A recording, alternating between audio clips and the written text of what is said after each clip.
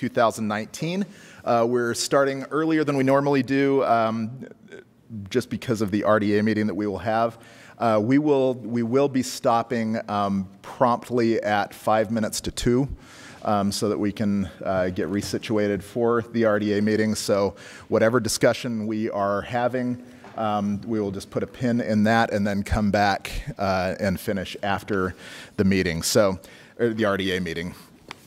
So the first item on our agenda, I'm actually going to switch things around a little bit because we are slated to vote tonight on our CIP project budget, and so we will address this first.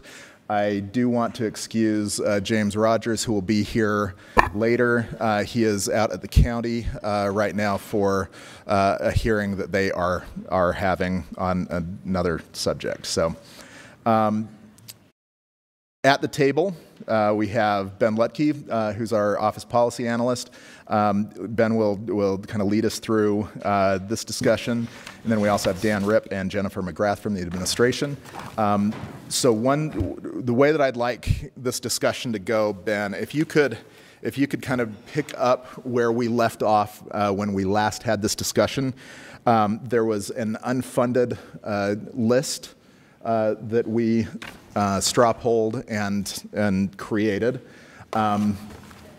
Based on that meeting, and understanding that we still need to that we will have further discussion, we talked about these items. Thank you. We talked about these items a couple of weeks ago, but these are the projects that were unfunded that us as council pulled aside and prioritized for funding.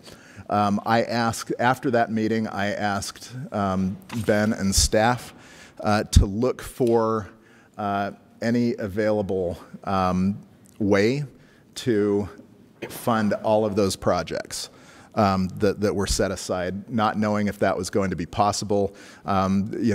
Basically, I asked them to look under all of the couch cushions for any loose change, and surprisingly,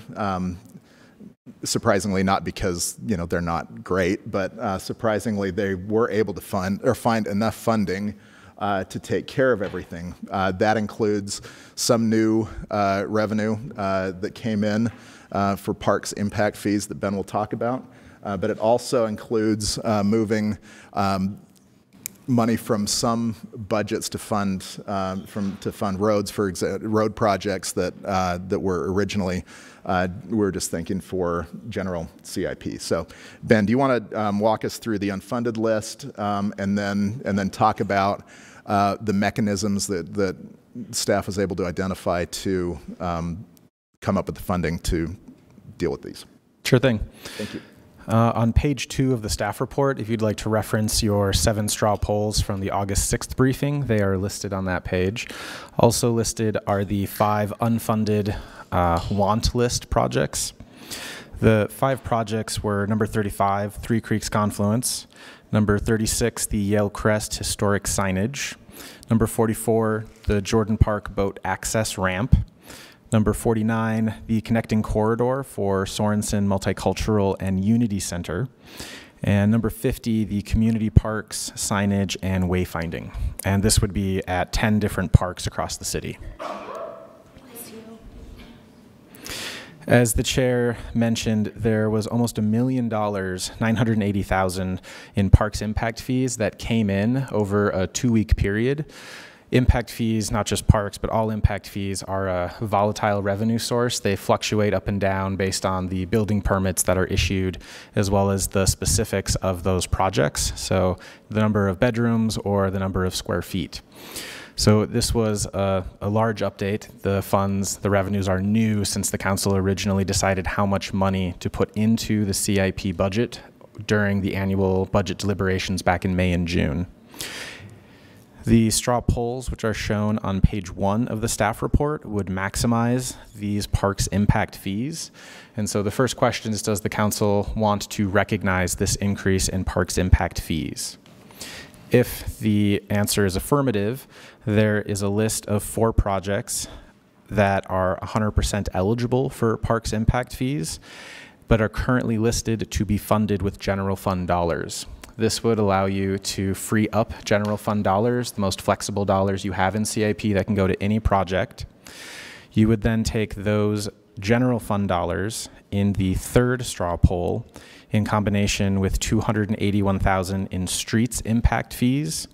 Those streets impact fees would free up additional general fund dollars, and this would allow you to fund the 5 projects that did not have funding but you identified as wanting to fund at your last briefing. Okay, so does that make sense? So any discussion? So first off, if anyone has any questions, Councilmember Johnston. Yeah, I had a question about the impact fees. I know we have a capital improvements plan going forward for multiple years, but it's not very detailed as far as I'm aware. Do we have anything more detailed that would help us understand if we utilize all the available impact fees this year, essentially down to 0, what doesn't happen next year perhaps? Do we have anything like that? So I should clarify that the $980,000 in parks impact fees would still leave $2 million in parks impact fees available for a property purchase elsewhere in the city. So it would be maximizing the parks impact fees above that $2 million. The city does have a capital facilities plan draft, which was transmitted in October last year, and it has 10 years of capital projects.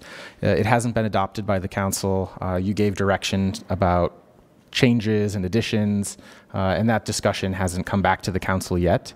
And it does list categories of improvements, such as 2 soccer fields a year or adding an acre of open space per year, but it doesn't have individual projects and they're not prioritized.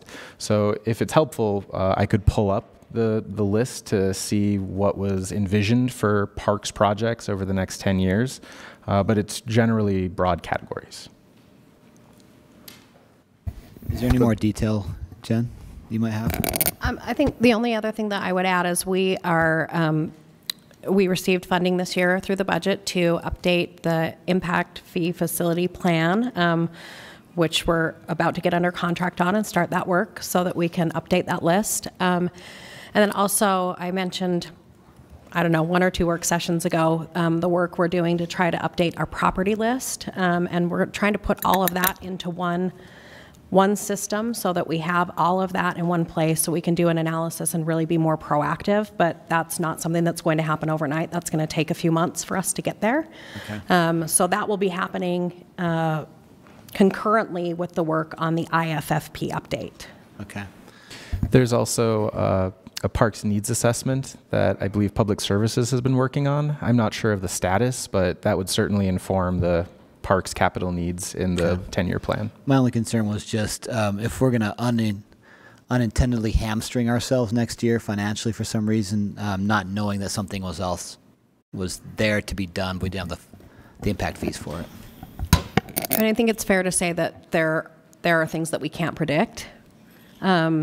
We have things come up all the time. I think what's happened at the water park is a great example. We can have things come up that end up being really big expenses that we don't anticipate. And so, you know, having some flexibility is always a good thing.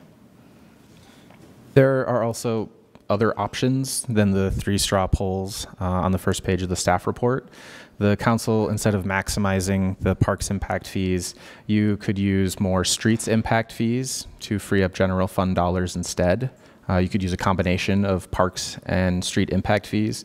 Parks impact fees are generally the easiest to spend because they're just more flexible in the city's impact fee facilities plan. Okay, yeah, go ahead, Cindy. As a city, I think we've had a history of not realizing that parks impact fees are available to spend.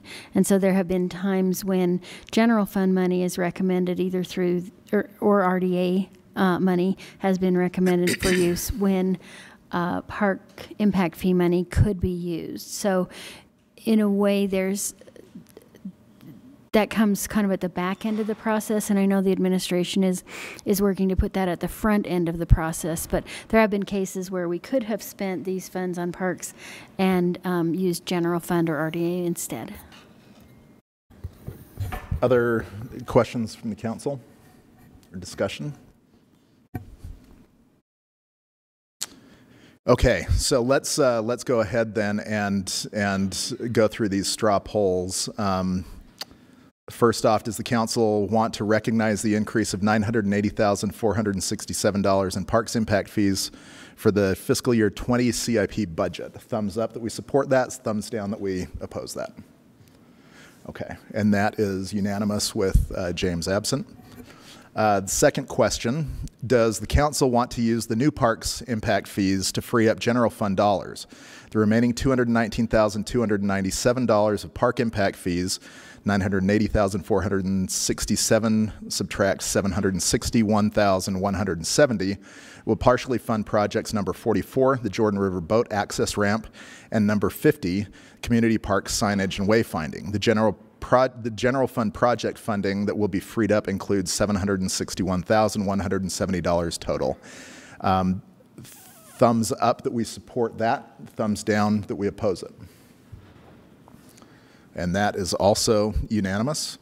The third straw poll, does the council want to add $281,690 in streets impact fees to free up general fund dollars? The affected projects are number 30 on our list, street improvement or reconstruction, number 24, traffic signal upgrades, number 37, Wasatch Hollow Phase 2, and number 50, community park signage and wayfinding. Yes, Councilmember Mendenhall. Mr. Chair or Ben, items C and D on that list do not seem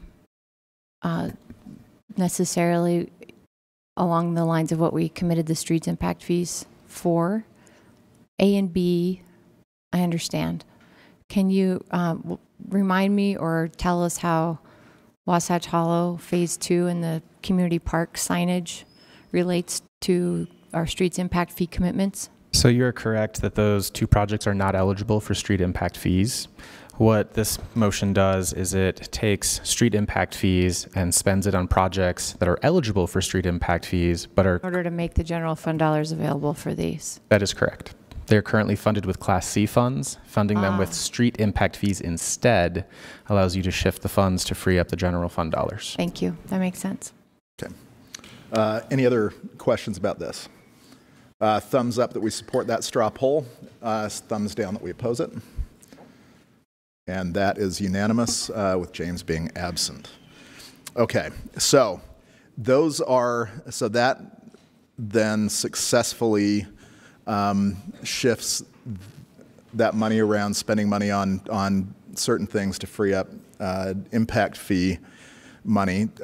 Through the unfunded list, the items that we did not straw poll last week were the Three Creeks Confluence Phase 3, number 35, the Yale Crest Historic Signage, number 36, Jordan River Boat Access Ramp, number 44, Connecting Corridor for Sorensen Multicultural and Unity Center, number 49, and Community Park Signage and Wayfinding, number 50. Does anybody have questions about any of these items that we straw polled to add to this unfunded list a couple of meetings ago? Okay, so if there are no further discussions, understanding that that the revenue is now there to fund each of these, my straw poll would be that we add, or that we officially add those 5 items to our approved unfunded list. Well, they will be funded. So the unfunded list is what we came up with, and that was those items. This would just add that and take the list the unfunded list and essentially fund it. So thumbs up that we approve those funding for those projects. Thumbs down that we oppose that. And that is unanimous. So, Ben, are there other items that we need to address on the CIP plan before we vote tonight? You've funded all of the projects that you identified on the want list. You've added additional funding to CIP above what was originally done in the annual budget, and we'll do the accounting step in budget amendment number 1 to confirm those numbers are added into CIP. Great. So tonight, Council, our motions will include everything that we talked about today and last week. I want to thank all of you for your work in digging through these items. This is one of the first times that we've actually been able to fund the entire unfunded want list that we've come up with, and so thank you all for picking these items and I'm choosing the lucky these items. charm. But I also want to thank staff for really, digging in and figuring out how we could accomplish this. So thank you, Councilmember Valdemoros. I'm the lucky charm. Yeah. So congratulations to Councilmember Valdemoros. Can I ask a Councilmember quick Fowler. question? And I apologize. The number 50 community park signage and wayfinding, Ben, you said that there were 10 or so parks that these would go to. Mm-hmm. Is that listed in our packet somewhere that I can go back and find that list? Yeah, I believe it is one of the attachments. Okay, I can look for it later. Attachment 14. Thank you. That's why I love you. Councilmember Johnston. Mr. Chair, I've been asked for a simplified version of what we've now agreed to. It's changed over several weeks, and we've had a lot of different iterations of this. Is there a simplified version of now, based on our straw poll, exactly what is funded at what level? I am glad you asked. I just want to touch on, we've done expanded outreach on CIP this year. There's been an open city hall. We've had over 150 people attend the open city hall. 22 of them left comments. It amounts to about an hour and a half of public comment. And I know several of them are listening right now because they've contacted the office. We'll be sending out a single-page summary of which projects are going to be implemented by which department and how much funding, if any, the council approved. So I'll be finalizing that right after the briefing. Would we be able to get a sneak peek before our formal meeting tonight? Yes. Thank you. Thanks, Ben. Councilmember Mendenhall. Oh, no. Okay. Councilmember, any other council questions or comments? Councilmember Fowler. Great. All right. Well, thank you all, and staff, again, thank you very much, both council staff and administrative staff, for all of your work on this project. So the next item that we will talk about is listed as item number 1 on our work session agenda, the fiscal year 2020 budget holding account, funding our future housing programs. Jennifer McGrath will remain at the table. And then Allison Rowland from the council office is our policy analyst. She will walk us through this. Lanny Egerton-Goff is going to join us. She's the director of HAND. And Jennifer Schumann, the deputy director of HAND, will also join us. Oh, Jennifer will not be here. She will be there. All right, so Allison, I'll turn the time over to you. Thank you, Mr. Chair. This is, as you may recall, the continuation of the conversation you began during the FY20 budget discussions. You had some questions about some of the details of housing programs funded from the Funding Our Future sales tax revenue stream, and the HAND and CAN have been very helpful in clarifying that information for your review. I also want to mention the Attorney's Office has just provided a draft ordinance for you to review.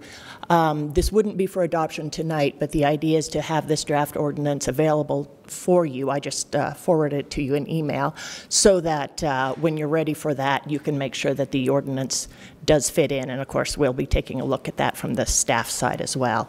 Apart from that, I believe this is Jennifer and Lonnie's game, so I'll let them talk. Thank you, Allison. Thank you for having us here. I know it's been a busy month for you all, Council, Chair especially, for allowing us to work through this Funding Our Future process. And a really big shout out to the staff.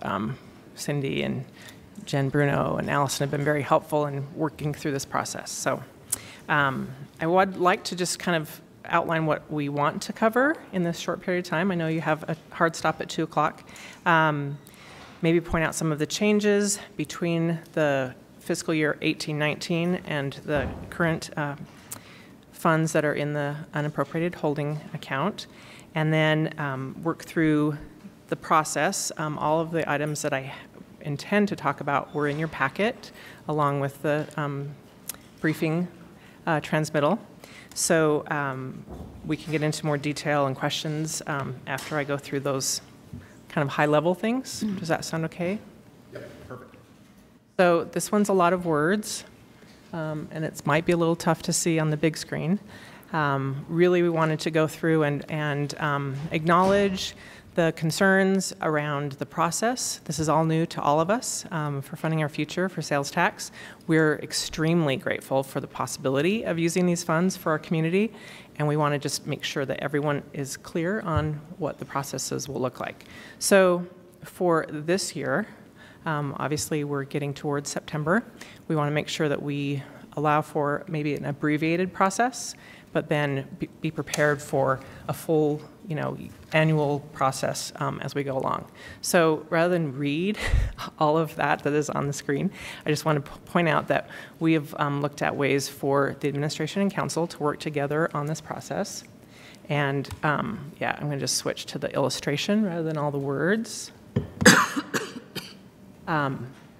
Looking at an application process, we do this in relation to our federal dollars all the time for CDBG, Home, HOPWA, other ESG, and we utilize Zoom grants for that process to allow people access to apply for funds.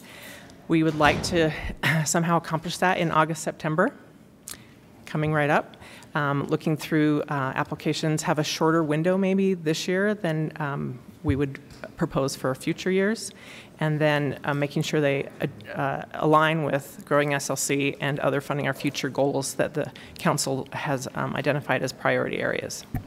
So then we would go through a review prioritization, bring that back to you as council to review our applications and the community partners' proposals for use of this money, and have a public hearing if that is desired by a council, and then you would determine if we can appropriate, if you would like to appropriate those funds. There would be management of funding agreements that happens similar to how we do it with In Hand, making sure that we work with our attorneys and with our potential recipients of the money. We obviously would need to do that quickly again in the next month or so if we're going to utilize FY 2021 dollars. No, FY 19-20, sorry.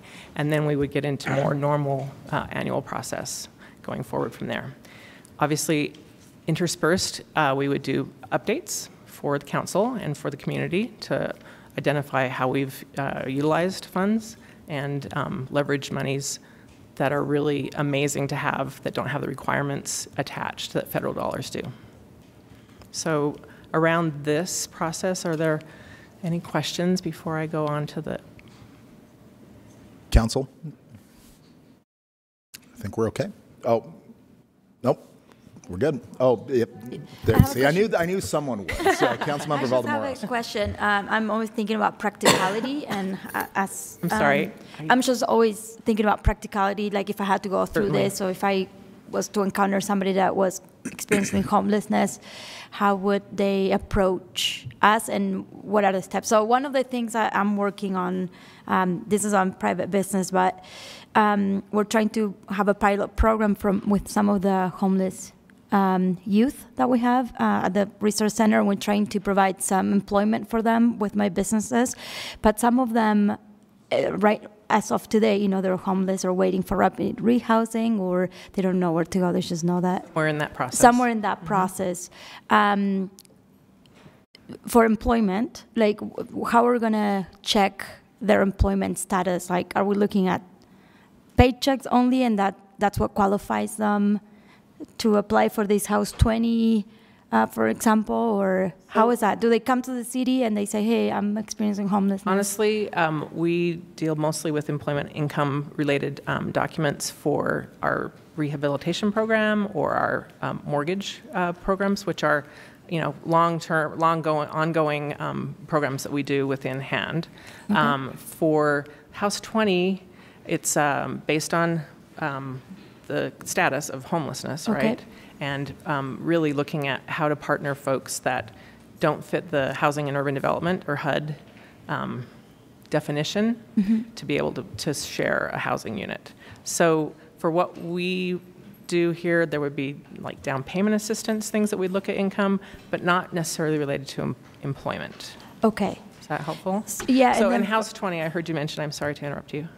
House 20 is for our 20 heaviest users of emergency services. Right. So that's not really employment-based either. And then the rent assistance? You have another program for the rent assistance? Right. So that would be for those that are, we have a couple of different kinds. There's the emergency rent assistance, which we're trying to get all of the terminology to be the same, formerly known as incentivized rent. Okay. Those are for folks that need, like maybe they have a medical expense that they're having to choose between they're paying their medical expense and rent. We would help them with a short-term emergency assistance in that way. But they could just walk over to your office and talk to someone. Is that how it I'd be happy to. Okay. Yes, Mr. that's Chair? something that, sorry if that's problematic. Can you hear me better, Corey? Okay. Okay, Councilmember Mendenhall and then Councilmember Johnston. Yeah, two questions. One was on the incentivized rent assistance program, and I wonder if there are other programs like this in the county or at the state level, and how you'll prioritize access to those funds. There are not other county or state that I'm aware of that do this kind of emergency rent assistance. So what are you modeling it after? Well, from community input, knowing that we have folks that are really on the fringes of homelessness, and those telling us, our housing advocates saying there isn't a mechanism to help these folks in this situation, and using those dollars to make that gap be filled.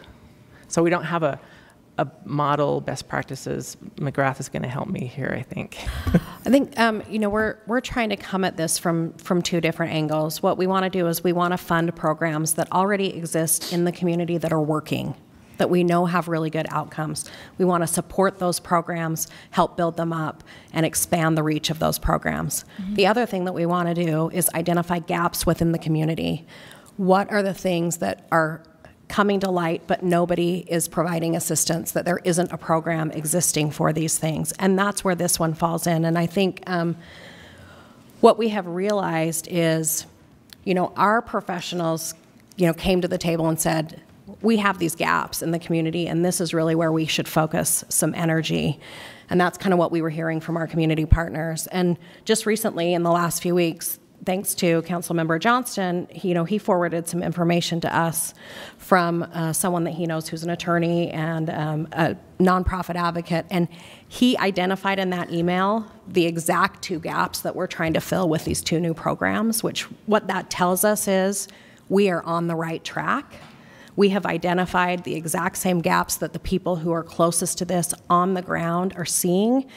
And what we're really looking forward to today and in the future is working with you all to help solidify what that looks like, what the criteria are, and get this thing really solid and get it out on the street so we can provide these dollars to the community.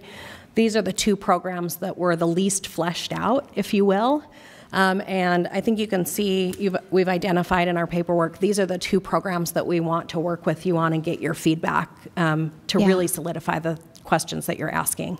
I appreciate that. I would like to work with you in smaller groups on this one, and I don't doubt that there's a gap and a need for this.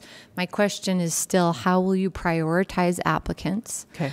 I want to know things like how many times can people access this fund? If you are, is there any age factor in there? Is there employment status factor? I just want to know how you're going to approach this. And I feel like I need to clarify, Councilmember Mendenhall, that we actually have three unusual programs. The incentivized rent program is actually out on the people are using those monies right now.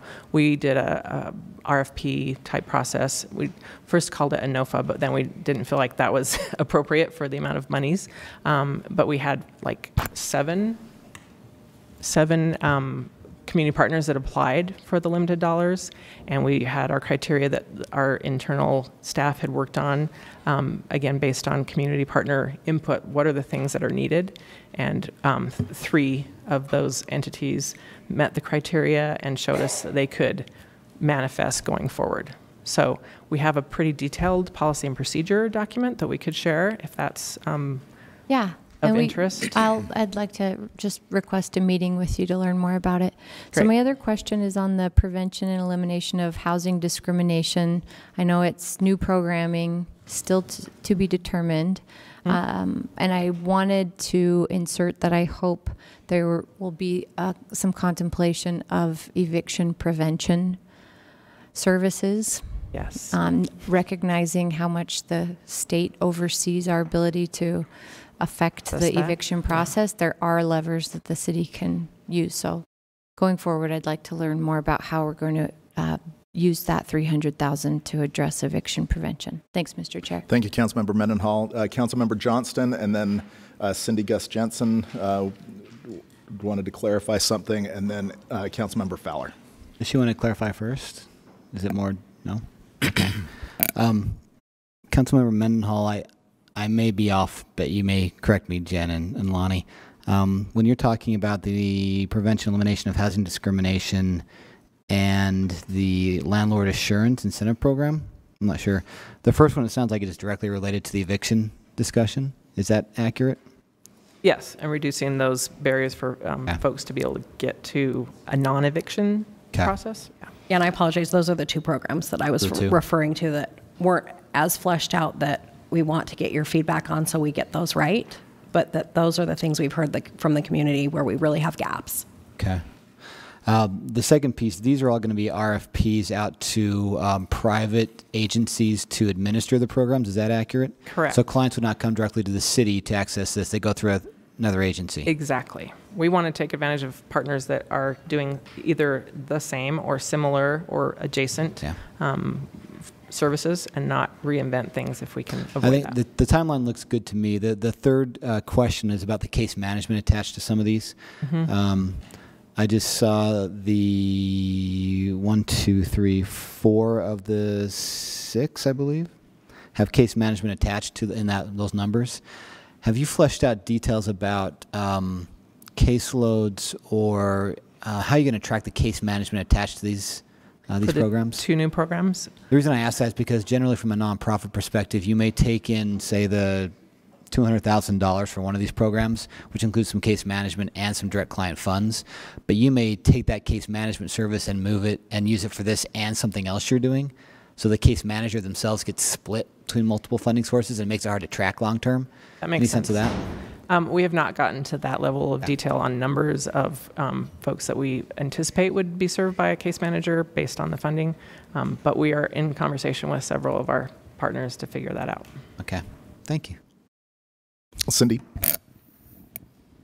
One of the things that the administration has been able to inject into this program since you last discussed it is the concept for members of the public or groups of nonprofits or individual nonprofits to create their own program proposals and submit those for consideration. So it will be similar to CDBG and CIP. It isn't that the people just have the opportunity to bid on what the city has thought up in collaboration with the providers, but also they'll be able to come up with new programs and ideas and submit those to be weighed by the administration, the board, I assume, and the council eventually.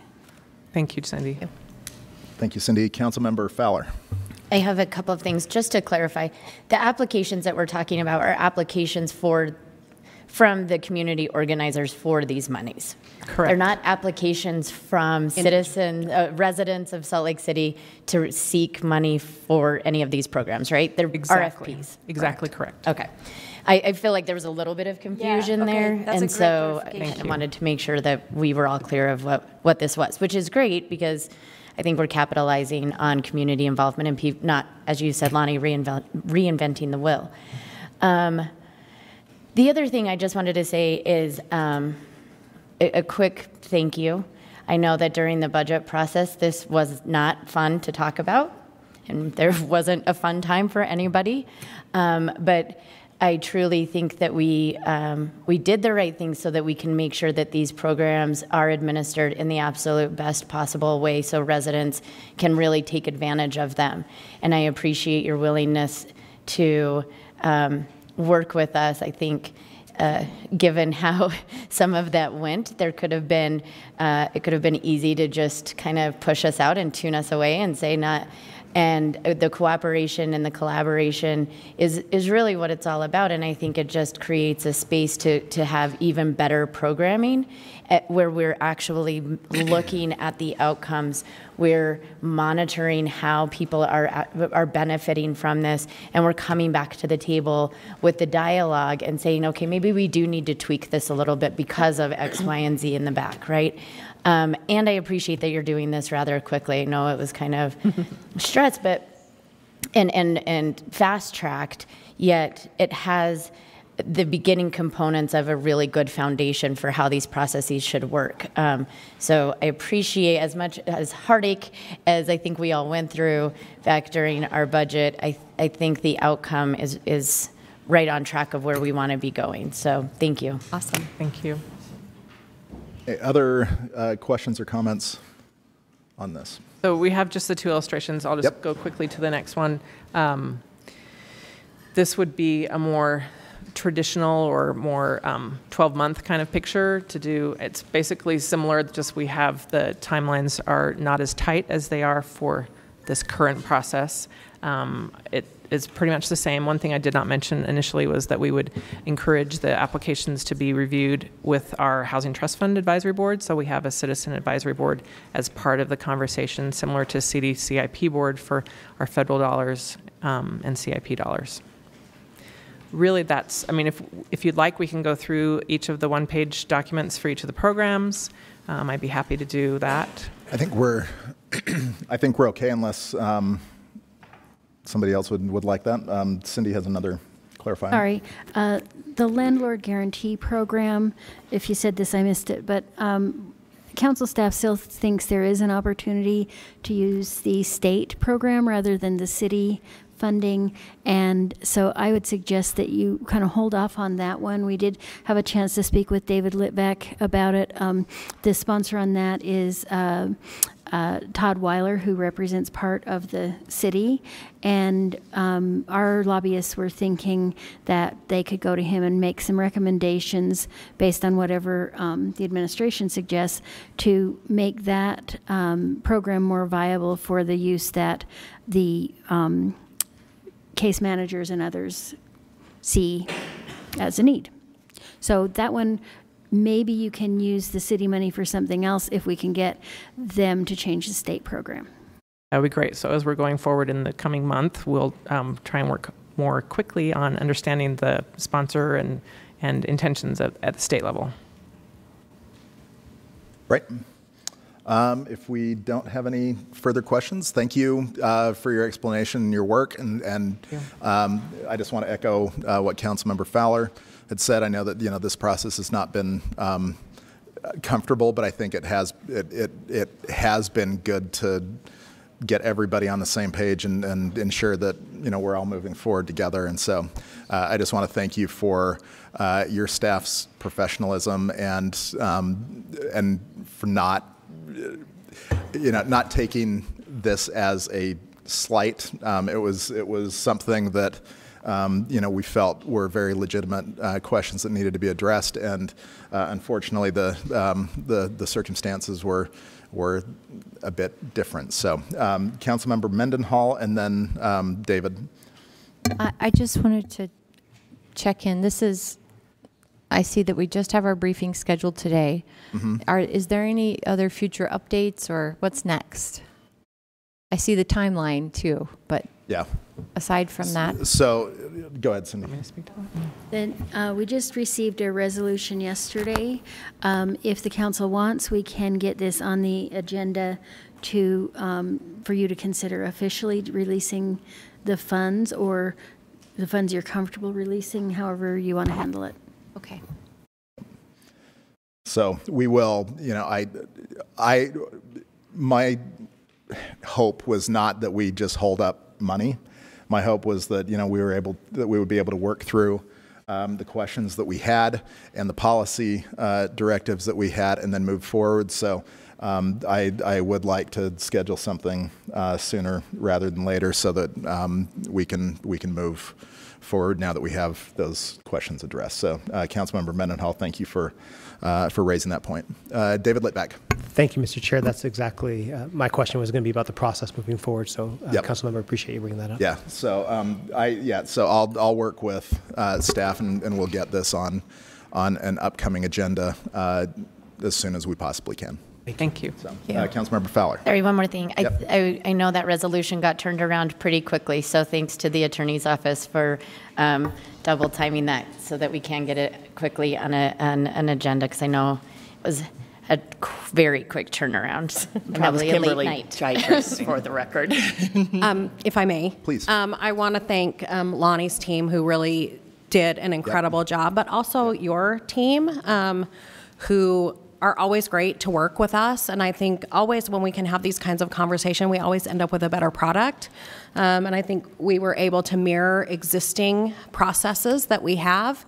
So we're not really inventing something from scratch. We're just bringing something new into a process that we already have. And so I just wanted to thank Lonnie's team and your team for really working together, collaborating on this, and coming up with what I think is a really outstanding product, and we'll be able to get these dollars out serving our community quickly because of that work. So thank you.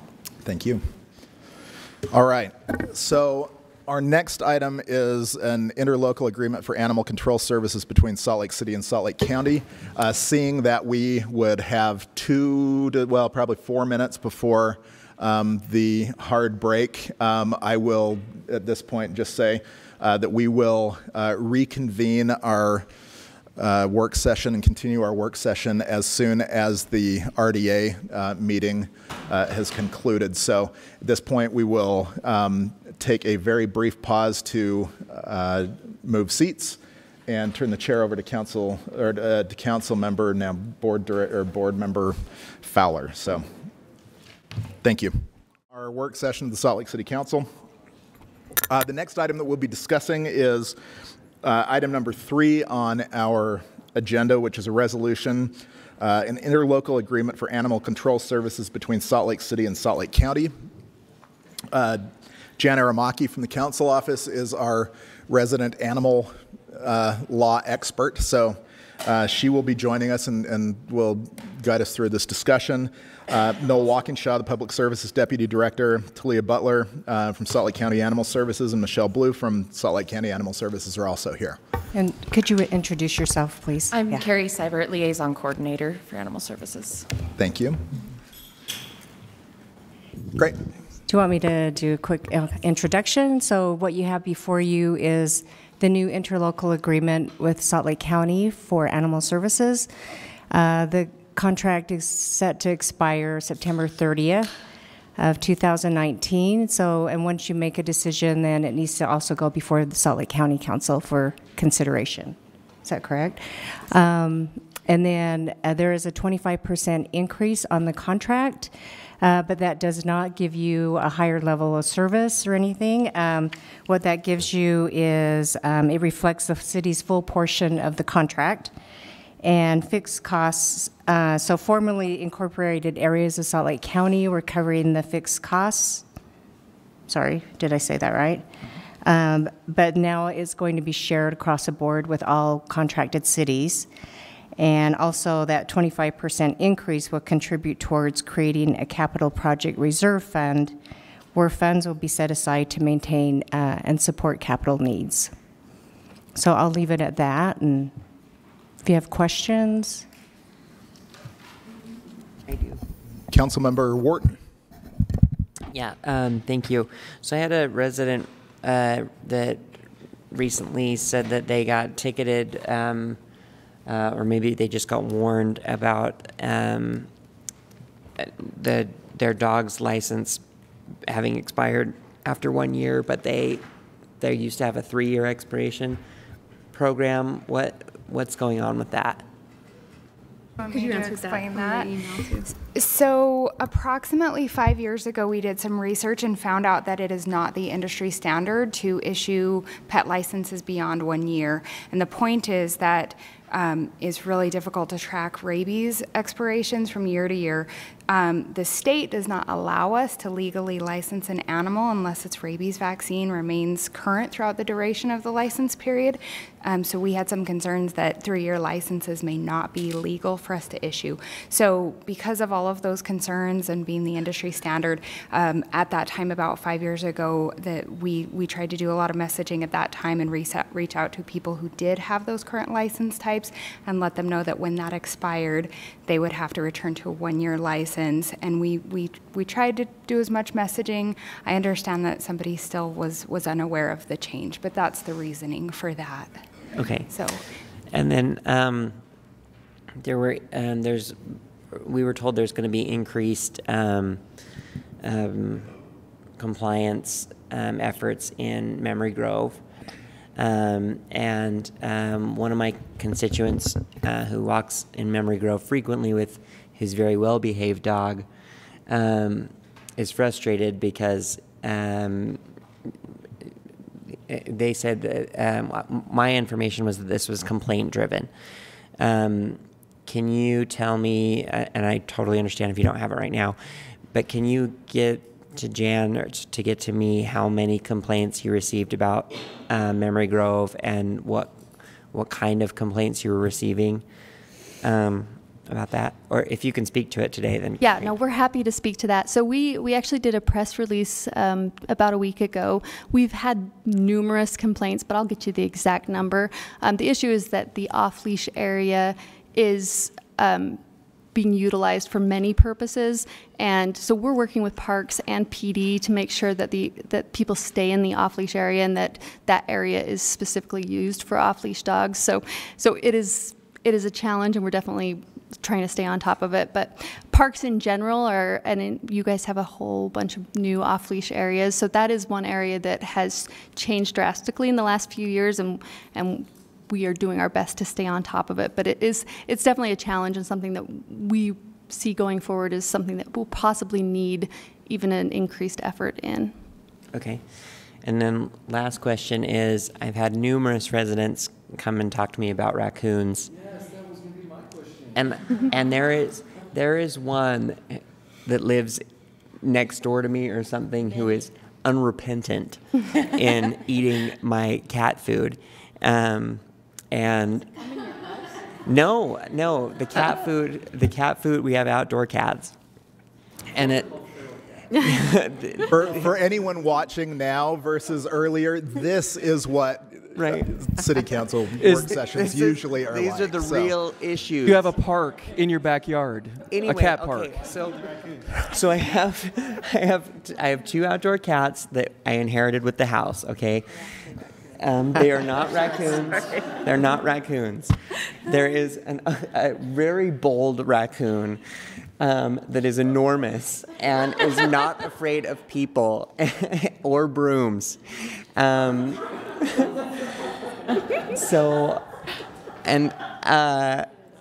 I was telling people, yeah, there is a question. There's a point, and I do have one. That I was telling Please continue, because this is fantastic. I've been telling residents to call animal control, and then they said that they did, and you don't do raccoons. So you guys...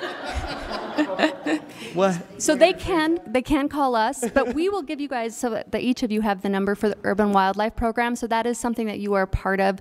USDA handles raccoons and skunks. So Salt Lake City is part of that. Your citizens can call that number. They'll come and trap those animals and take care of the situation. So we'll make sure they come out to your house and help you.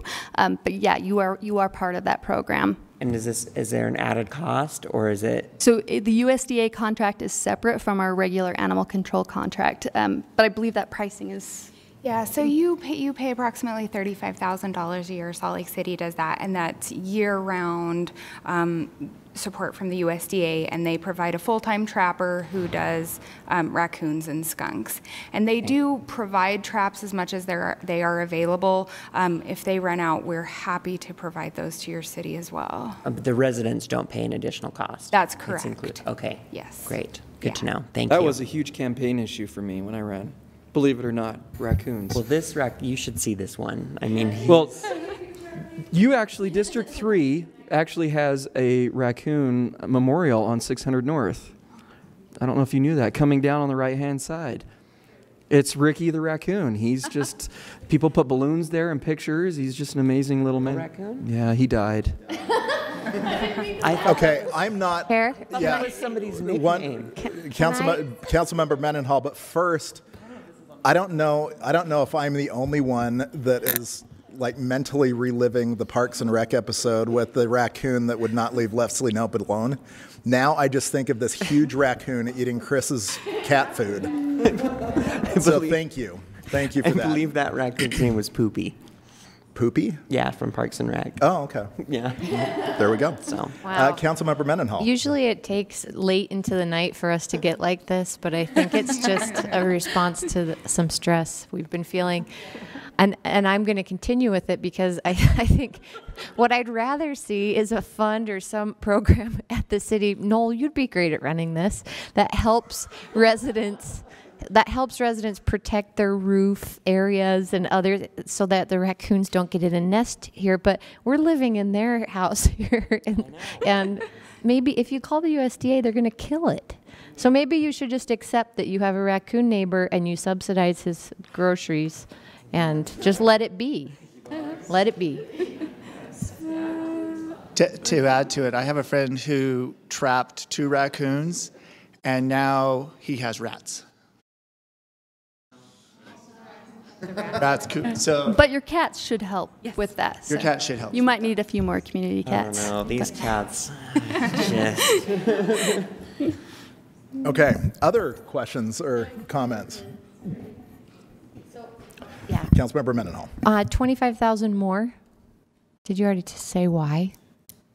So our increases, you guys have been in the same contract for several years, and so your service level has actually gone up over the last several years. You just haven't been paying for it. And so this is the first time that we are renewing your contract, and that's why the price is reflective of your actual usage and the service that you are getting. I milked all the extensions we could. What? All of the contract extensions that I could. But when Jan says had to go we through a aren't whole new getting contract. any additional service, maybe it's that over the term of the contract that's ending, our service actually grew? Correct. So you have been getting more service than you are paying for the last few years. So We'd that's like and to that's continue doing that. well, possibly. So and that's really what it is that your guys' contract has now expired, and we're just moving to the actual price of the service. And we've moved forward with every single city we serve doing this to make sure that everyone is treated fairly, everyone pays fairly the exact cost. So you are being treated the exact same as every single city that we serve. I would like to, as not conditional on this, on the approval of the interlocal, but my husband and I were recently trying to trap a raccoon to then humanely release on the other side of the Wasatch Mountains for another county to deal with. Yeah. So that it couldn't run back to the neighborhood. I'm not going to kill it. Anyway, and I'd never found the USDA link. I saw that the county will provide cages. And I never got so far as to find that I could have called the USDA. So I'm curious if you could give us a utilization, some data on Salt Lake City residents utilizing that $35,000 extension or component of our contract, because We are happy to give you that information, and we'll make sure that all of you have in hand their contact information as well. This is a newer program. We've only had it for about 5 years, so it takes some time for people to learn about it. But with time, the more people that know about it, the more that people that will utilize it. They are really quite busy during the summer months, and Salt Lake City does have a lot of raccoons, but we just want to make sure that it's handled and completely taken care of for you guys. So you'll get us some data. Yep. Thanks. I really like raccoons. I think they're cute. So, yeah. So sorry. Any other questions or comments? Comments? We've had a lot of comments. So thank you for putting up with this, first off. And then if we have any other questions, we will bring it up at our next meeting. Thank you. Oh, no. If I could just say one thing, with the new restructure of animal services, they've created an advisory board, and I'm serving on that now. So I'm visiting animal services now almost every month, and so it's the first time that we've had pretty personal contact there. So great. I have pretty good access now to information and concerns, so I'm a good conduit now to sharing with that Thanks, broader Noel. community. That is actually very good to know. So we appreciate that. All right. Thank you. Thank you. The next item on our agenda is Block 67 North Community Reinvestment Area Plan and Interlocal Agreement with the Redevelopment Agency of Salt Lake City. This is the item that we just talked about in our RDA meeting. So is Danny on his way down? Corinne is here. Okay. All right. Okay. So Allison Rowland is our council policy analyst. Corinne Piazza will represent the RDA on this. So Allison. Thank you, Mr. Chair. I have a little bit of additional information, which I didn't manage to provide for you last time because I didn't have it sitting in front of me. But let me briefly say these are two items, the two next steps in the Block 67 North approval process. One is the Community Reinvestment Area Project Plan, which the RDA adopted March 26th of this year. So this would be the city adopting its part, essentially saying, yeah, we're willing to direct a certain share of our revenue to this RDA project. So that's one of the items. The second one is the proposed interlocal agreement between the city and the RDA. And that, again, authorizes city tax increment to go to the RDA. The schedule as it now stands is for a public hearing to be held on September 17th and then potential action on September 24th. In the meantime, on September 17th, there will also be additional public hearings. In the general public, even with my notes, I can't quite do it. Sorry. What I said before is correct. So again, this is the first phase of the Block 67 project, known as Block 67 North. It would be an estimated $90 million in private investment. That said, in the second phase is when most of the public benefits, according to the RDA analysis, materialize.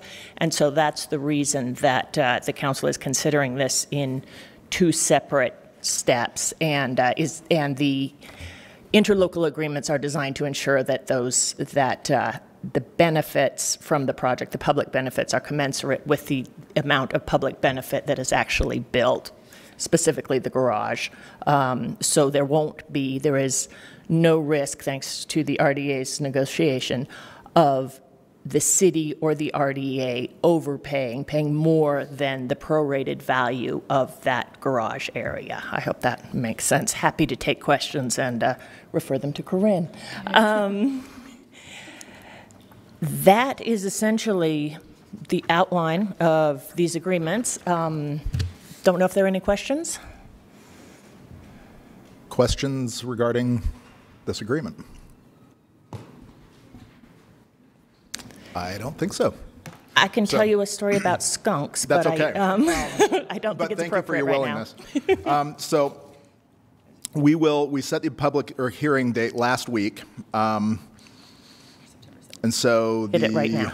Yeah, the next one will be September 17th when we will hold that public comment. And we're scheduled for tentative council action on Tuesday, September 24th. Great. Thank you very much. And I love the raccoon memorial. I drive by it every day. It's so cute. Saw me riding the scooter. The scooter, yeah. Yep. Right. I live in your district. That's I'm always right. over there.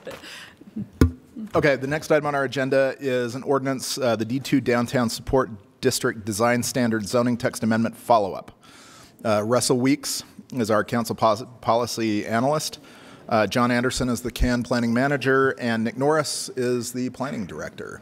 But I saw Nick earlier, but I don't think Nick's here. Yeah, I don't think he thought you'd get through that item that fast. So yeah, well, you know, I was a little surprised myself. It is, you know, raccoons are quick.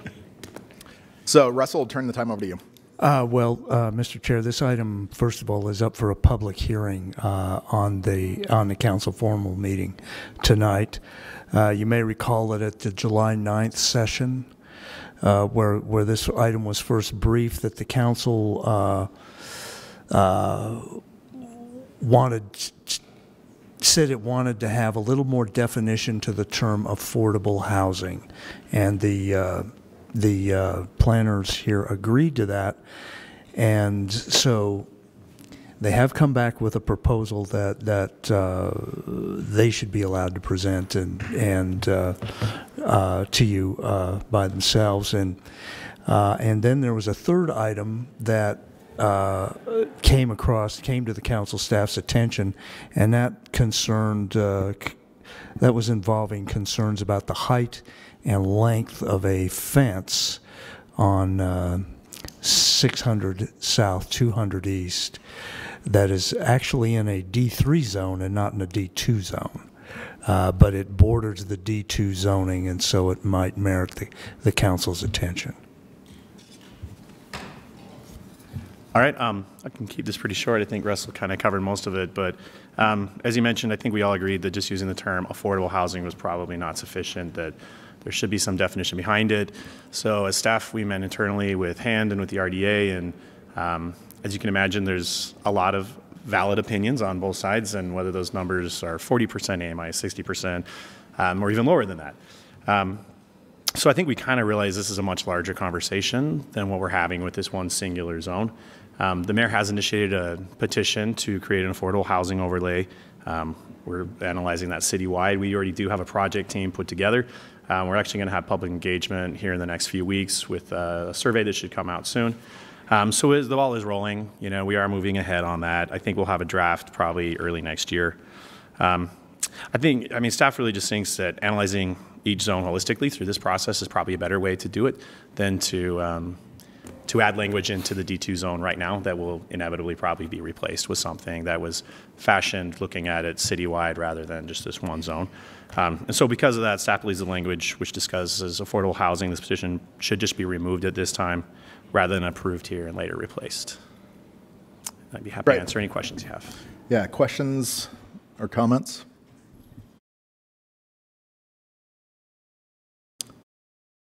I think we're good. Did you want me to touch on the fence issue, or I kind of looked into it Let a us little know. bit. I mean, because that is interesting. So where was that taken? So this is at the facilities. Oh, this is the one. This is the one on. Okay. And about All right. Second East. He mentioned it, so we kind of looked into it. There was a permit issued. The issue is a 6-foot fence is allowed anywhere in the buildable area of a lot. So when you have a zone like D3 that doesn't have any required setbacks, the entire parcel is then buildable. So up to 6 feet. And so it, like I said, it did go through the process. It was issued, and that would be allowed in basically any zone that doesn't have a required front yard setback is going to be allowed to have a 6-foot fence all the way up to the sidewalk. Okay. Mr. Chair, I have a question about that. Does that include any type of fence? If somebody wanted to build a cement wall 6 feet tall, they could do that right on the property line? On the property, it would have to be completely on your property. We do have a list of what it can be a fence. I mean, you couldn't just get... I'm just saying if they were to build a 6-foot retaining wall and then start building their home right off of that, say that's a flower bed separating the two. That doesn't apply in the residential zones. Right. Only in commercial. Unless the residential zone, like an RMU that has a 0 setback. But basically the language in the code says that when located in the front, a fence over 4 feet in height can't be located within a required front yard setback. Well, if there's no required front yard setback, there's a hole in our ordinance to address that. Addresses that. It really should read in provided front yard setback. Right. Because then it's however they decide to do it. So will this ordinance or the text amendment change that? We haven't addressed fencing in this. Okay. I don't know if this is really the place to do it. I mean, I raised some issues when I saw that go up. I understand the rationale behind it. I understand why we need to look at it, but I do think that the optics of a fence, even if it's attractive for a fence, is still a fence. And when you have the fence go up on city-owned property, just optically and timing-wise with the opening of the resource center, it doesn't look good. And so this may be something. I'll look at the council. This may be something that we may want to address, not with this text amendment because it doesn't apply, but we may want to bring something up later. You could ask planning to research it. Okay. What would the support? Would the council be interested in having planning research what some of those would look like? Okay. All right. So is that clear? I guess. I think you're all kind of I mean, really, what the intention of closing that kind of loophole hole you pointed out? Yeah, because it is a real issue, and especially for our D2 zone with the coming remodel of the LDS temple downtown, and the removal of that stone wall. Is going to have a big impact, and which is a positive impact because it's going to open up the visual lines downtown, and I think for the city to be following suit would be helpful. So whatever help you can give us with that, I think would be great. Thank you. Thank you. So, Mr. Chair, in terms of the public hearing and going forward tonight, would the council ultimately like to see an ordinance with the terms affordable housing removed from the D2 zoning ordinance? Council? I mean, I would say yes. Okay. But I know Councilmember Mendenhall said that. I don't. Yeah. Okay. Okay. Is everyone clear? One more time. Okay.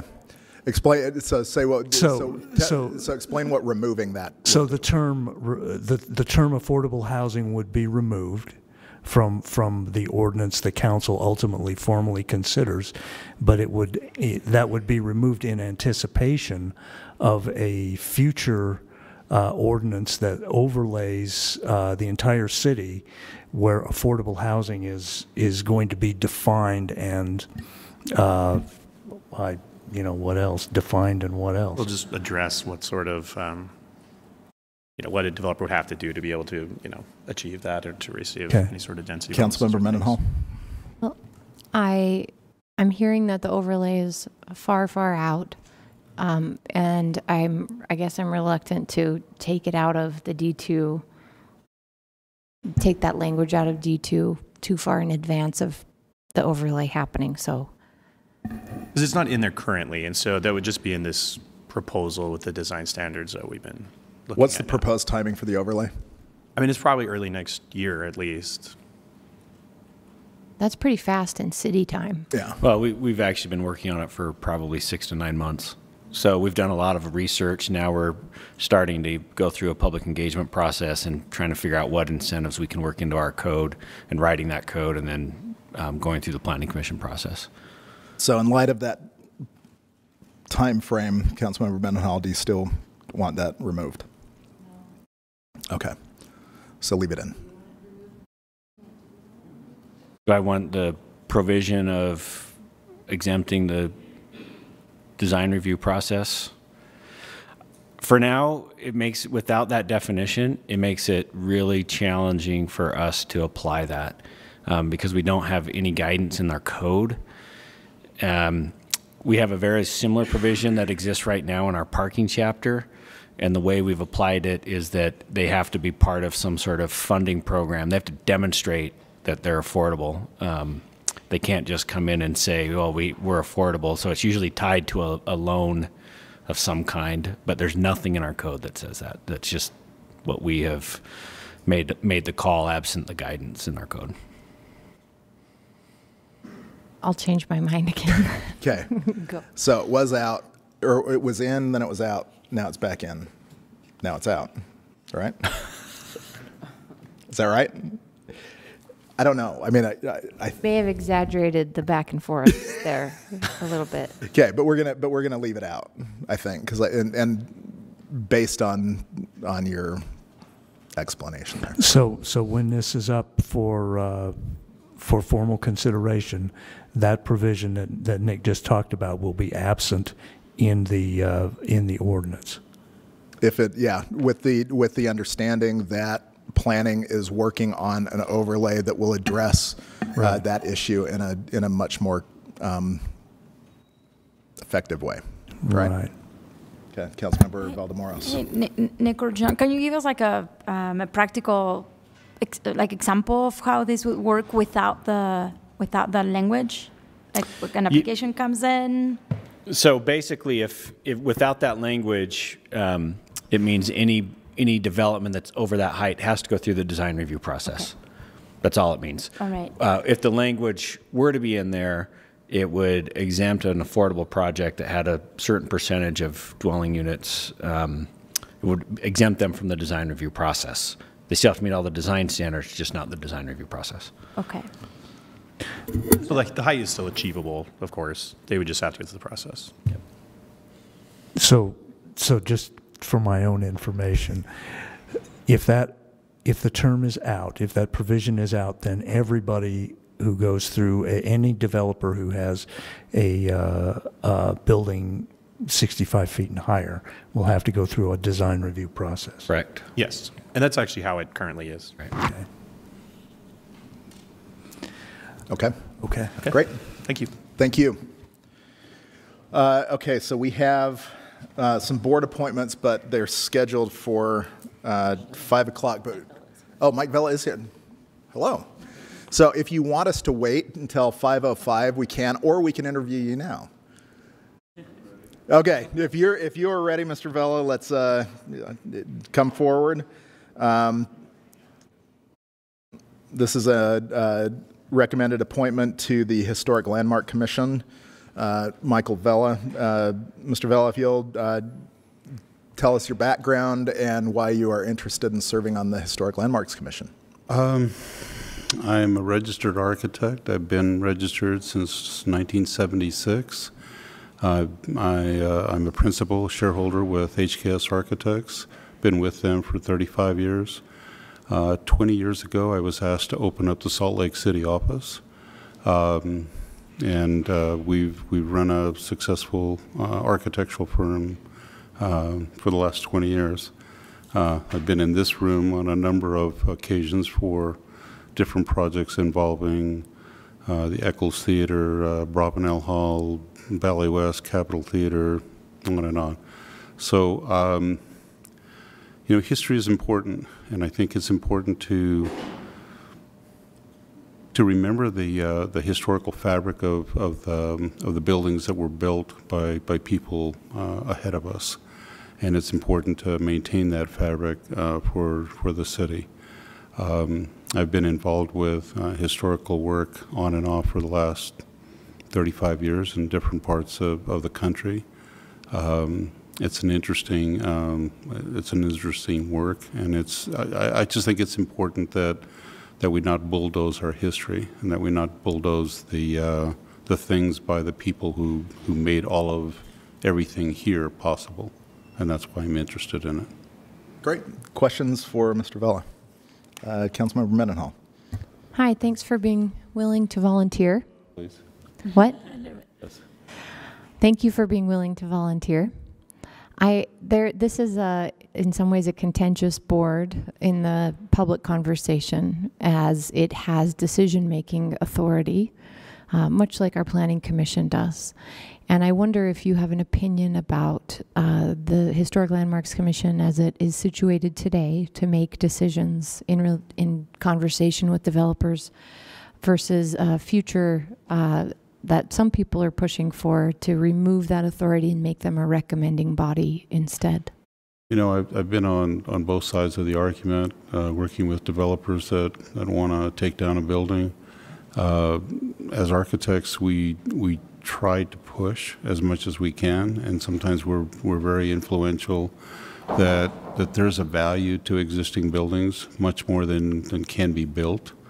You know, I'll give an example of the Capitol Theater. We built the Ballet West immediately adjacent to it. We didn't try to replicate it, but we wanted it to be compatible. And I think that's the argument, and I've used that argument and I've used that example over and over with different developers across the country, that you can combine old and new effectively. And in fact, I think there's a growing appetite for doing exactly that.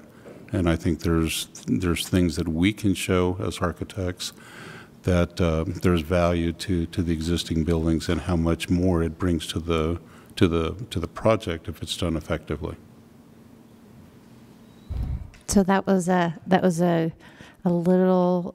It sounds to me like perhaps you may be flexible in the type of complementary, if you see it as complementary, new architecture adjacent to, connected to existing historic architecture. I think you have to be flexible. Period. You just have to be.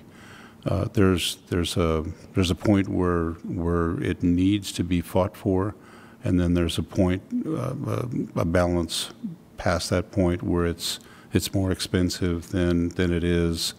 You know, it's always a value proposition, and you have to ask yourself, what is the value that I can bring if I can bring this building back, or is it so much money that you're pouring into it that economically, from that point on, it's just not a viable project.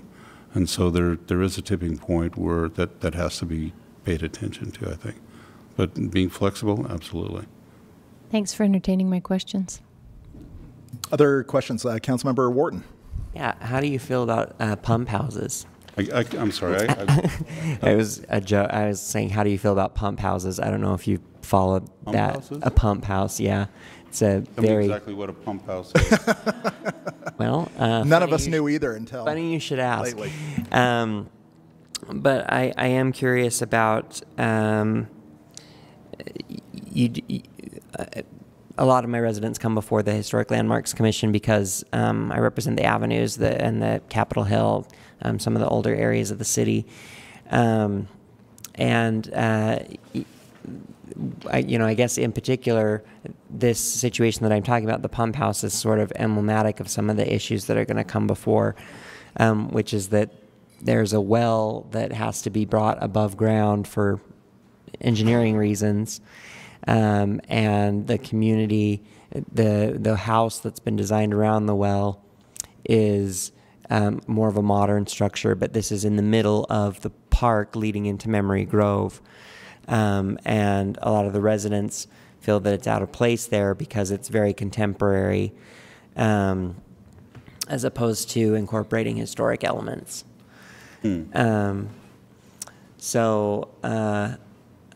I guess, I mean, do you have any thoughts about that just at the outset, or do you want to reserve until that comes back before the Historic Landmarks Commission? Obviously, I don't have any preconceived notions about what needs to be done because I would have to study it a whole lot more. It sounds exactly like what you say. It's pumping water. Ironically, my thesis project was historically renovating one of the pump houses in Dallas, Texas, one of two, that into an office. So I don't have any preconceived notions. Quite frankly, I would just have to study it. I understand. I think if I understand, I think the argument, it's historical.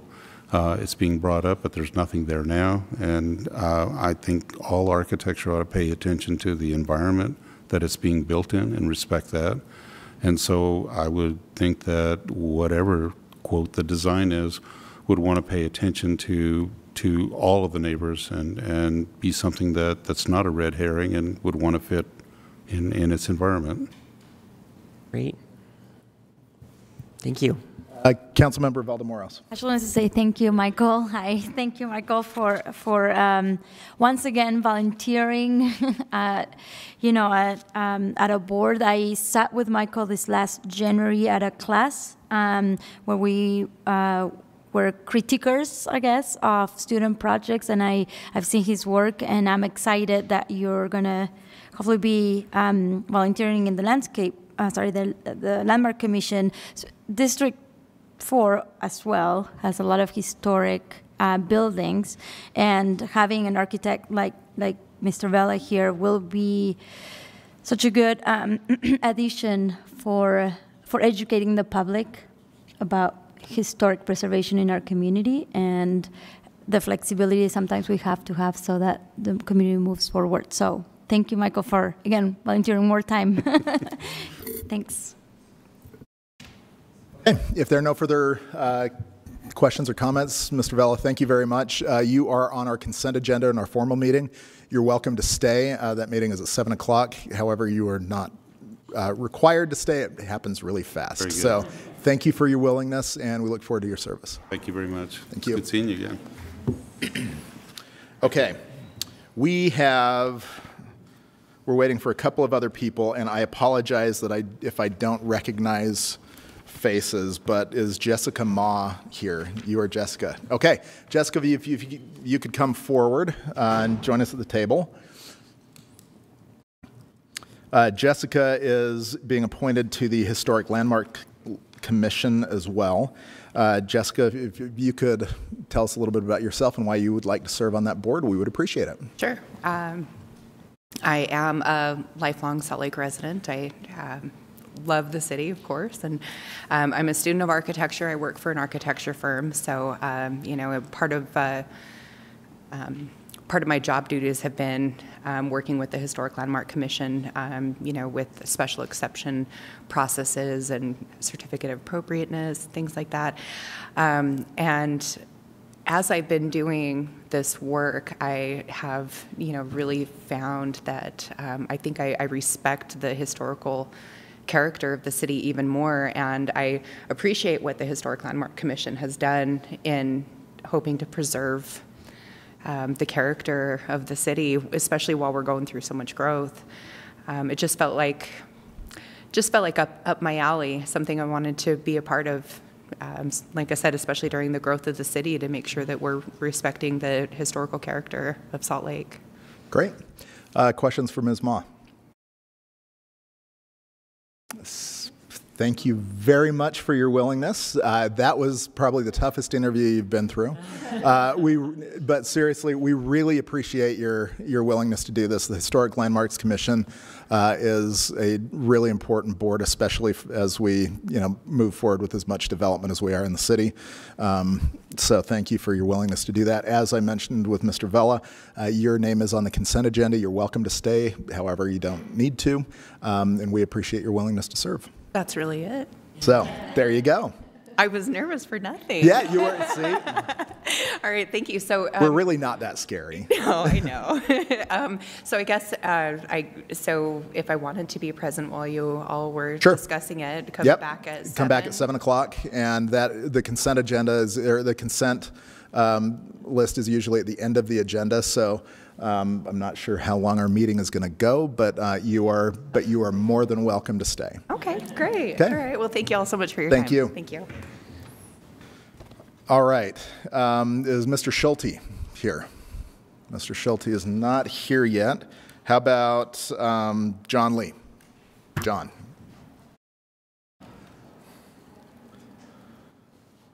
And John Lee is before us to be appointed to the Planning Commission. Mr. Lee, tell us a little bit about yourself and why you're interested in the Planning Commission. Well, I've been doing construction, architecture, and fabrication for about 17 years now. came to Utah about 7 years ago, went to LA for a while, where I was designing community-centric multifamily projects, as well as a city in Saudi Arabia. So I see a lot of opportunities to create smart cities and to create growth in a downtown, which will also help mitigate some of the issues with traffic and things like that, which I learned the hard way in LA. And really, I'm really interested in breaking down kind of the silos that architects, contractors, developers, city planners all kind of have developed. And I really think we're all on the same team. We want to build buildings for people and for communities, and that's why I want to join. So, great. Questions for Mr. Lee? Councilmember Mendenhall. What brought you to Salt Lake City? The recession, really. Seriously, yeah, I was in the East Coast, and I just had kind of gotten out of school, and everything had crashed pretty hard. And I always wanted to come west, so we picked Utah and came, and it was an amazing experience. I had never been here before, just moved on a whim, and kind of found a home here. I mean, you can't beat the surroundings, the nature. But yeah, that's, I mean, I came from necessity, but I've kind of come back to build something. So, but yeah. We're glad to have you. Right. Councilmember Fowler. Thanks. Did you say you built a city in Saudi Arabia? It was more of a town center. It's about 24 buildings. I was part of a team. There's a team in India, a team in Saudi Arabia, and a team in Dubai. But I was helping manage those things. And then I left that to come here to start my own office. So. That's great. You know, the Planning Commission certainly makes a lot of recommendations and decisions, and I think we're at a point in time where we need, not that there aren't already on the Planning Commission, but just that development in general needs creativity and kind of new ideas and fresh approaches to things. And so I think your experience throughout other parts of the country and the world will bring in some of those creative ideas, and I look forward to that. So thank you. And thanks for volunteering your time. Yeah, thank you. Other questions, Councilmember Johnston? I admit it's been a while since I did a resume, but yours is very, it's creative. I haven't seen anything like it before, especially the skill set at the bottom. Yeah. Yeah, I like that. A lot of video games there. So kudos to you. No, thank you. So the only thing I have to say is that, so I served on the Planning Commission for a couple of years prior to running for the City Council, and I absolutely loved it. So it is a great commission to be a part of. There is a lot of information, you know, that you'll be digesting, but you know, it sounds like you are, you know, a perfect candidate for that job because you obviously like detail, and detail is going to be critical. So congratulations. And as I mentioned to the other appointments, you will be on the consent next in our formal meeting. You're not obligated to stay, but we appreciate your service. Great. Well, I appreciate you. Thank you. Thank you. Okay, Mr. Thaddeus Schulte, I know just came in. Thaddeus is appointed to the Community Development and Capital Improvement Programs Advisory Board. So, Mr. Schulte, if you can tell us about yourself and why you would like to serve on this board. Sure. Yeah, so I am from Utah originally. Spent probably about half of my life in Utah, most of which has been in Salt Lake County. I went to school down in UVU for my undergrad.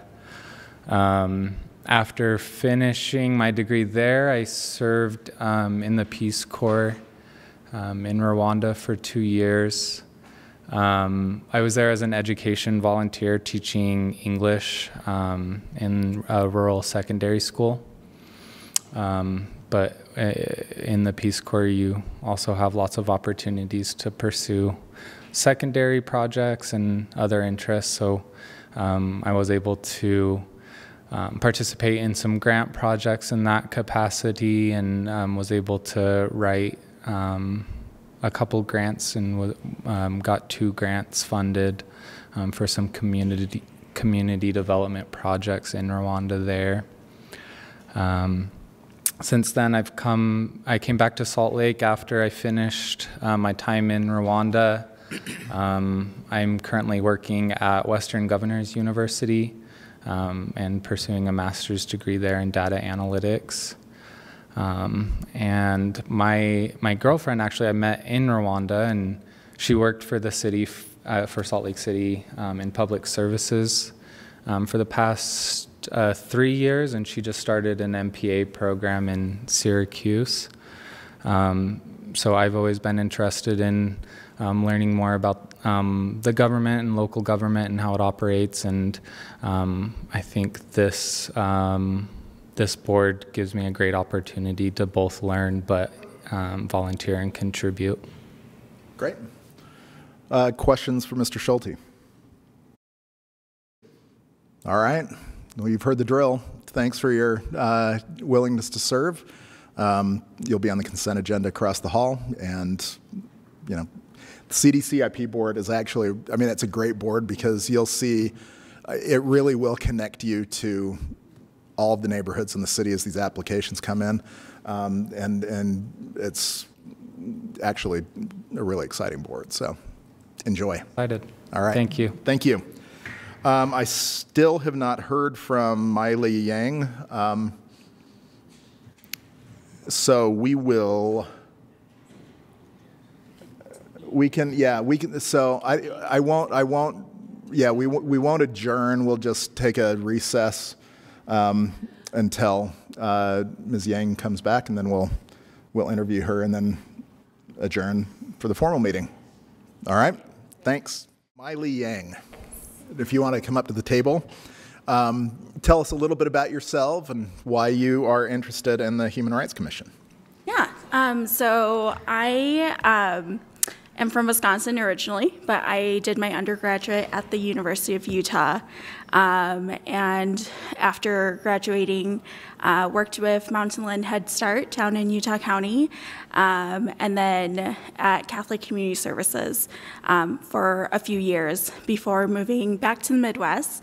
So I lived in Minneapolis for a couple years, where I was able to take advantage of a lot of leadership opportunities there. I was part of a Hmong women's leadership cohort where I worked on a project creating equitable spaces for divorced Hmong women and making changes within the culture and the spaces that Hmong women lived in. And then I also was able to be a part of a program through CIRAC, which is the Southeast Asian Resource Center, which is a national organization that lobbies in DC for policies that affect and benefit the Southeast Asian community. And I learned a lot about being involved within my city that way. And when I moved back to Salt Lake, I wanted to continue on being involved and find opportunities to keep on using what I had learned, even though there wasn't as big of a Southeast Asian population, but still feeling like I could bring a lot to the table. Great. Yeah. Well, thank you. And thank you so much for your advocacy and all the work you've done. Any questions for Ms. Yang? Yeah, Councilmember Mendenhall. Thank you for being willing to serve Salt Lake City and as a volunteer in this capacity. And the Human Rights Commission is a great group. We want to hear from you. We want feedback from the Human Rights Commission, and I hope that you enjoy your time serving on the board. Thank you. Great. Any other questions or comments? Yeah, right here. Councilmember Wharton. Yeah, thank you for being willing to do this. So I served for 2 terms on the I almost said Historic Landmarks Human Rights Commission. Got it. I got it. And it was a great experience, and I think it's one of our really underutilized boards. So rather than ask you a question, I just want to encourage you and challenge you to, once you get your feet wet and get in there and kind of see what the commission's all about, that I hope that you'll find new ways to make that commission bigger and to really leave your mark on it. And I hope that you'll come back to the City Council if there's anything that you think that we can do to help advance human rights in Salt Lake. Great, thanks. Great. So again, thank you for your willingness to serve and congratulations on your appointment. Your name will be on our consent agenda next in our next meeting at 7 o'clock. Okay. It's at the end of the meeting. You don't have to stay and you don't need to be present to win. You've already won. But you're welcome to stay. All right. So thank you so much. Thanks for your willingness to serve. Yeah, I appreciate it. Thank you. So at this point, we will have announcements from the executive director's designee. Thank you, Mr. Chair. So there's just two brief announcements. The first is just a notice of an opportunity for council members to comment on the airport master plan. There are going to be 2 meetings on November 13th, and council members can attend either one. We do have to balance it out with making sure there's not a quorum of council members. So if you could just let staff know if you're interested in either or both. Actually, probably be either. Let us know on November 13th. The other item is an agenda for council and RDA leadership to meet with the school board leadership. Right now, the agenda items that council members have provided are speed boards around schools and crossing guards. If council members have any other items that they'd like to add to that agenda, just let staff know and we can do that. Jennifer, one thing that that I do think we need to add is the potential annexation that the county, Salt Lake County, is looking at. With North Salt Lake, which would have a definite impact on the school district. When I spoke with a school board member last night, they were unaware about the annexation as well, and we were also unaware until last week. So let's have that on our agenda for sure. Yep.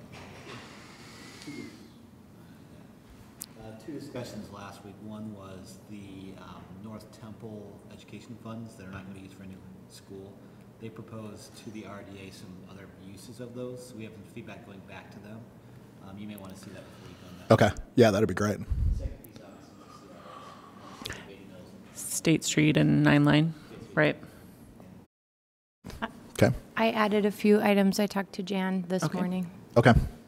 Great. Thank you. That's it. Okay, so at 7 o'clock we will convene as the Board of Canvassers to formalize the election results from the primary. Immediately following that, we will have our formal meeting. So we'll go from there, but we will reconvene as the Board of Canvassers at 7 o'clock. Thank you.